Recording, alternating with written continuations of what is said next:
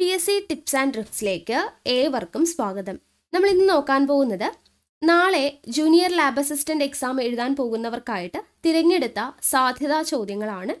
അപ്പോൾ പരീക്ഷയ്ക്ക് പോകുന്നതിന് മുന്നേ ഈ ചോദ്യങ്ങളും കൂടെ ഒന്ന് നോക്കിയിട്ട് പോണേ. നമ്മൾ കുറേയധികം ക്ലാസ്സുകൾ ചെയ്തിട്ടുണ്ട്. Expected questions with related facts ആയിട്ടും എക്സ്പെക്റ്റഡ് ക്വസ്റ്റ്യൻസ് ആയിട്ടും അതുപോലെ തന്നെ MLTയുടെ എല്ലാം ക്ലാസ്സുകൾ, അങ്ങനെ നമ്മൾ കുറേയധികം ക്ലാസ്സുകൾ ചെയ്തിട്ടുണ്ട്. അപ്പോൾ പരീക്ഷയ്ക്ക് പോകുന്നതിന് മുന്നേ എല്ലാ വീഡിയോസും ഒന്ന് ഓടിച്ച് നോക്കിയിട്ട് ഒന്ന് റിവൈസ് ചെയ്തിട്ട് പോവാട്ടോ. അപ്പോൾ എന്തായാലും നിങ്ങൾക്ക് പരീക്ഷയ്ക്ക് യൂസ്ഫുൾ ആയിരിക്കും. അപ്പോൾ എന്തായാലും നമുക്ക് ഇന്നത്തെ ക്ലാസ്സിലോട്ട് കടക്കാം. ആദ്യത്തെ ചോദ്യം നോക്കുക. Fusion of male and female gametes is called. എന്താ മെയിൽ ആൻഡ് ഫീമെയിൽ ഗ്യാമേറ്റ്സിൻ്റെ ഫ്യൂഷനെ പറയുന്ന പേരെന്താണ്? സിംഗമി എന്നാണ് പറയുന്നത്. എന്താണ് syngamy? Fusion of male and female gametes is called syngamy. അടുത്ത ചോദ്യം, what is A ciliated spore? Ciliated spore എന്താണ്? സൂസ്പോസ് ആണ് കേട്ടോ. സൂസ്പോസ് ആണ് സീലിയേറ്റഡ് സ്പോർ എന്ന് പറയുന്നത്. Which ecological pyramid is never inverted? Invert ചെയ്യാൻ പറ്റാത്ത എക്കോളജിക്കൽ പിരമിഡ് എന്ന് പറയുന്നത് ഏതാ? എനർജി പിരമിഡ് ആണ് കേട്ടോ. Which ecological pyramid is never inverted എന്ന് ചോദിച്ചു കഴിഞ്ഞാൽ എനർജി പിരമിഡ് ആണ്. Which of the following phyla have nephridia as an excretory structure? ഏത് ഫൈലമാണ് എക്സ്ക്രീറ്ററി സ്ട്രക്ചർ ആയിട്ട് നെഫ്രീഡിയ ഉള്ളത്? ഓക്കെ, നെഫ്രീഡിയ എക്സ്ക്രീറ്ററി സ്ട്രക്ചർ ആയിട്ടുള്ള ഫൈലം ഏതാണ്? അനലിറ്റ്സ് ആണ്. അനലിറ്റ്സ് നമ്മുടെ എർത്ത് വേംസ് ഒക്കെ വരുന്ന ഫൈലം അനലിറ്റ്സിലാണ് നെഫ്രീഡിയ എക്സ്ക്രീറ്ററി സ്ട്രക്ചർ ആയിട്ട് കാണാൻ സാധിക്കുന്നത്. അടുത്ത ചോദ്യം, oxygen dissociation curve of haemoglobin is. Oxygen dissociation curve of haemoglobin എന്ന് പറയുന്നത് എന്ത് ഷേപ്പാണെന്നാണ് ചോദിക്കുന്നത്. Okay, oxygen dissociation curve of haemoglobin is എന്ത് ഷേപ്പാണ്?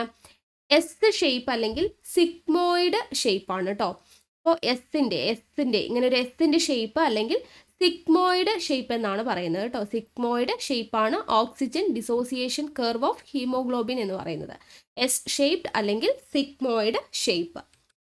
അടുത്തത്, where is urea mainly produced in a man? ഇപ്പോൾ ഒരു ആളിൽ യൂറിയ മെയിനായിട്ട് പ്രൊഡ്യൂസ് ചെയ്യുന്നത് എവിടെയാണ്?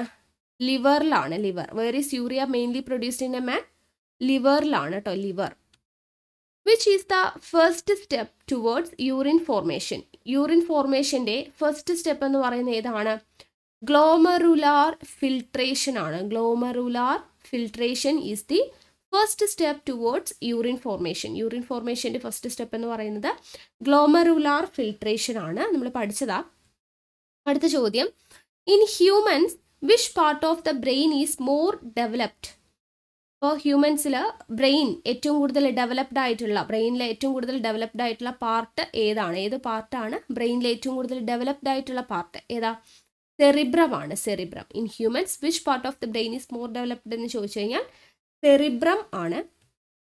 Grams staining is an example of. Gram staining എന്ന് പറയുന്നത് എന്തിന് എക്സാമ്പിൾ ആണ്? ഡിഫറൻഷ്യൽ സ്റ്റെയിൻ ആണ്. ഡിഫറൻഷ്യൽ സ്റ്റെയിനിന് എക്സാമ്പിൾ ആണ് ഗ്രാംസ് സ്റ്റെയിനിങ് എന്ന് പറയുന്നത്. Okay, grams staining is A example of differential stain. The waxy substances present in mycobacterium species cell is എന്താ? Cell wall is the waxy substances present in mycobacterium.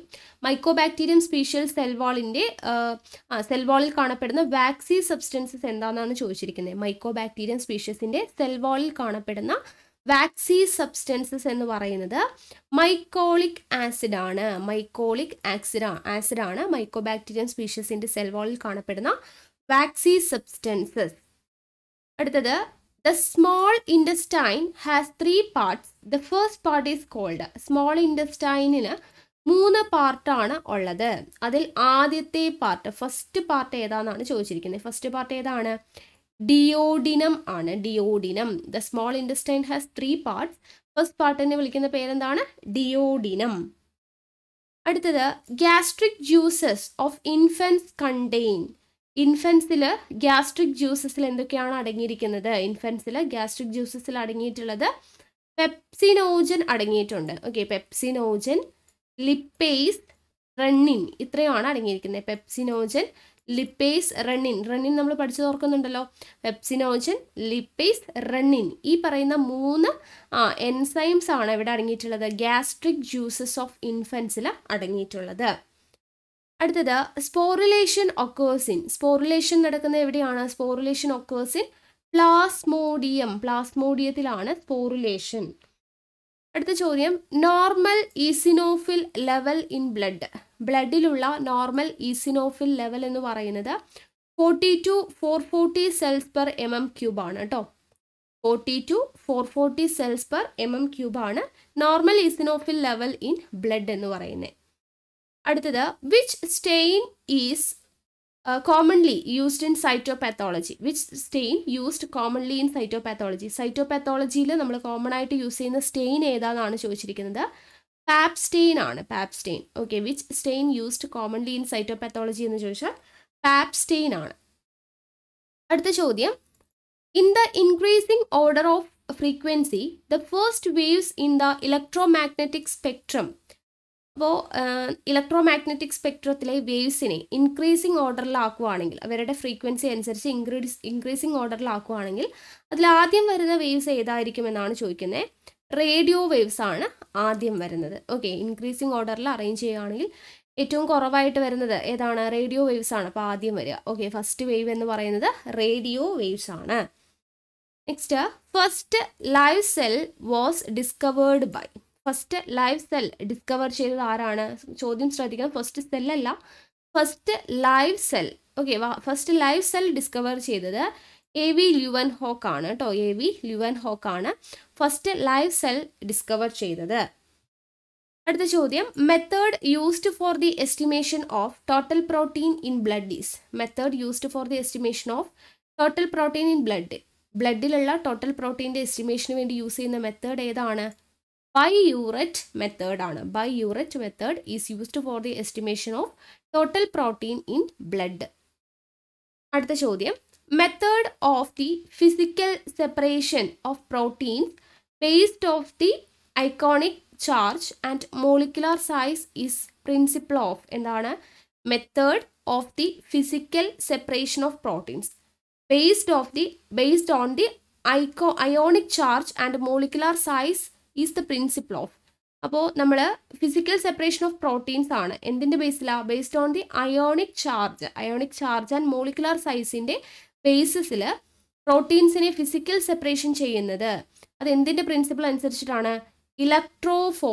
ഇലക്ട്രോഫോറസിസിൻ്റെ principle അനുസരിച്ചിട്ടാണ് പ്രോട്ടീൻസിനെ separate ചെയ്യുന്നത്, physical separation ചെയ്യുന്നത്. എന്തിനെ base ചെയ്തിട്ട്? Ionic charge and molecular സൈസിനെ base ചെയ്തിട്ട്. Okay, അപ്പോൾ ഏതാണ് principle? Electrophoresis ആണ്. ഇലക്ട്രോഫോറസിസ്. ഓക്കെ, അടുത്ത ചോദ്യം, which is the test used to detect syphilis.